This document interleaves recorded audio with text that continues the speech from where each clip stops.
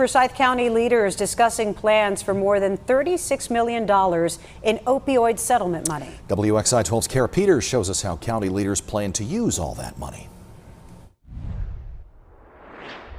This money will be stretched over an 18-year span. Distribution started about 2 years ago, and the plan is to hold community sessions like this one tonight and to provide resources like peer support specialists to help combat the opioid crisis. Millions of dollars pouring into Forsyth County to help combat opioid addiction. It's an issue that continues to plague North Carolina and the Triad.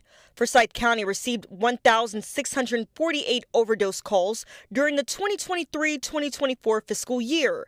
The average age, 41 years old. 47 deaths were reported in the county that same fiscal year. The average age for that, 43 years old. County and municipal leaders chiming in on ways the community can partner together to combat the opioid crisis. King Mayor Rick McCraw says one strategy they're implementing is educating seniors on how to handle Narcan. Because a lot of seniors now are raising grandchildren or maybe another senior mate that may have taken their medicine twice, and then they need to have Narcan. And to be able to be educated to administer Narcan if it arises that you need to do that. But the focus is also on young people. Cheryl Wilson lost her son to fentanyl in 2020.